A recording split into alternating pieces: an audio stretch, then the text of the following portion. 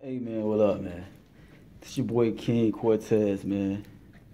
Beast of the Midwest, Chicago, Illinois, nigga, they got bars, man. But man, this ain't even on no rap shit, man. I'm just tweaking on how I just found out an 8-year-old kid just got shot in the head, man. Like, man, what the fuck is going on in this city, man? My city, Chicago, like this shit crazy as hell, man, Joe.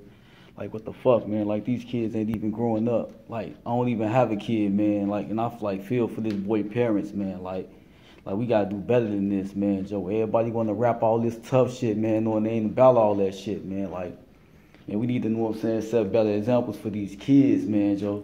Cause like the old heads ain't dying, like motherfuckers ain't dying. It's the kids that's dying, man. We need to be like, we need to set like a better example, man. Like for real.